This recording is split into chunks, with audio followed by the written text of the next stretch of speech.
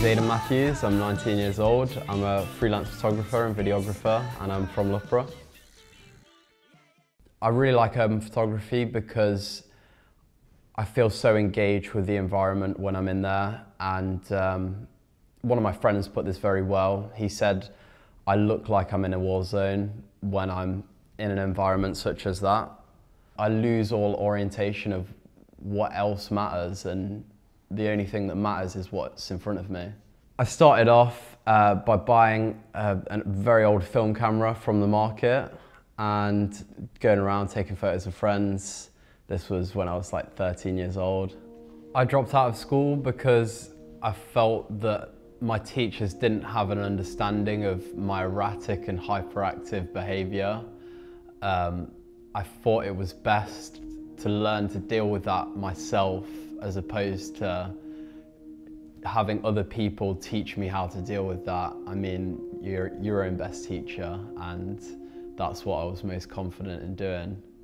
I just felt like I could achieve so much more by myself, being self-motivated.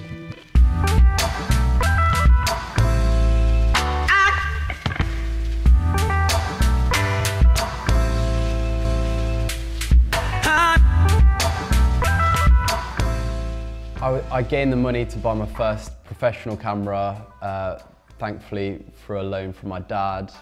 I was doing some dead-end work to enable me to buy my first professional lens.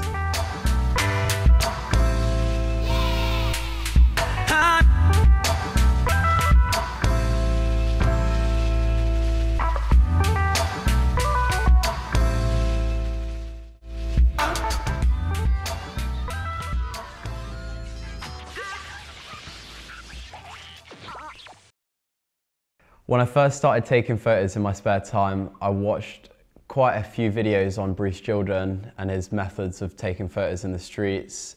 I also researched a lot of his work, and that really inspired me.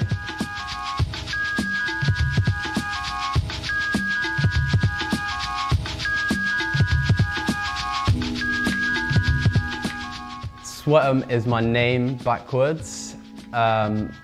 It originated from me not wanting to be Aidan Matthews photography. It just came about, and I kind of stuck with it since then. I started off with working for many different club nights in Loughborough.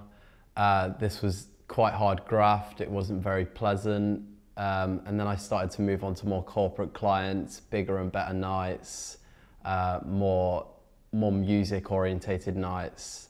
This brings in the money, but it's not what I'm ultimately passionate about. I recently had my first exhibition, which has made me realise that that's what I want to hopefully finance me in the future.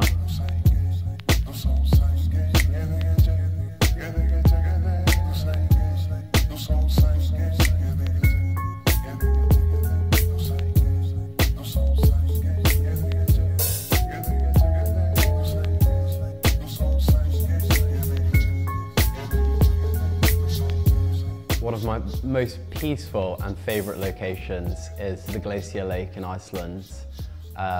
This being because it's like no other place on earth. I really wanted to travel to different countries to explore the different cultures behind those countries, and it made me feel like coming back to England every time I'd visit a new country, it makes England more interesting. For example, coming back from Iceland, the change that I saw when coming back was how peaceful England can be if you're in the right mindset. I got into urban photography because it sparks an interest in the way you compose an image. Urban photography can be anything built up, and there's so many different compositions that you can create through that, and that really interested me. I currently have 3 projects in the pipeline. The first of those is a book about China, exploring 4 cities and seeing that from a Westerner's point of view. The second project is a project about Berlin and the juxtaposition of green foliage and kind of architecture. It's very hard to describe. My third project is about Iceland. I call this project the Medusa Project, shooting loads of landscapes, and I'm in contact now with the search and rescue team out there to have a heavy influence on how dangerous but beautiful the place is. My favourite project at the moment is my Iceland project. This is because I'm enabled to see the whole of Iceland and explore parts of the country that I never thought I would be able to.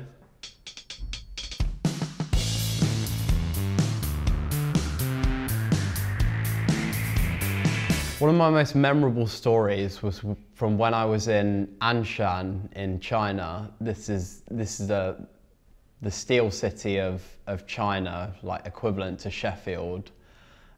Being one of the only few Westerners there, I walked around the streets photographing the people of Anshan, and I met this alcoholic that I managed to have a slight conversation with, and it was a very surreal moment, realizing that I could connect with somebody so far apart from what I'm used to, which made me realize that everybody's the same, nobody's different, and we can all level with everybody. In terms of my inspiration, a lot of my inspiration comes from Ai Weiwei. I really like his sense of rebelling and true belief in what he stands for.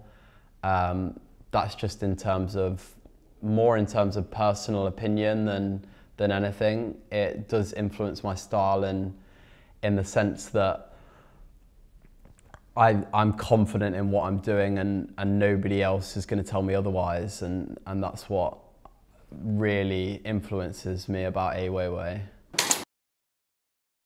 In terms of how I edit my photos, I'm very enthusiastic about using a very dark black. I feel like this is what makes me me, and it brings out a lot of detail in what I'm portraying in the highlights and that kind of thing.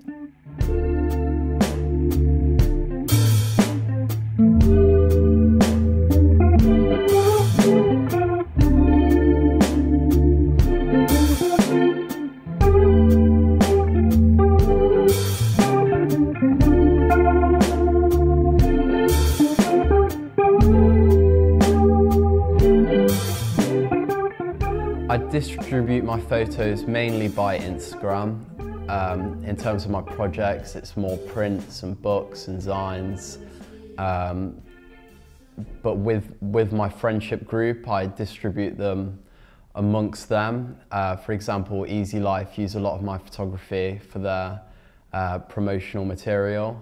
I use Instagram stories very frequently because it gives me a very quick way to connect with my audience and show them what's going on and show them what I'm around and what I'm looking at and give them my perspective very quickly. To be honest, the end goal, I don't really see at the moment. I mean, I'm looking to get my own studio soon. I really want to open a public space for people to come in and sell stuff and host events there. I really want to get into clothing more. I really want to pursue more personal projects and collaborate with other artists. I don't really see an end goal. It's just a case of little goals that build up to an end goal, really. The advice that I'd give to my younger self is to stay true to what I believe in and don't let my passion kind of hide away. Like that's the most important thing. And just be passionate and be happy.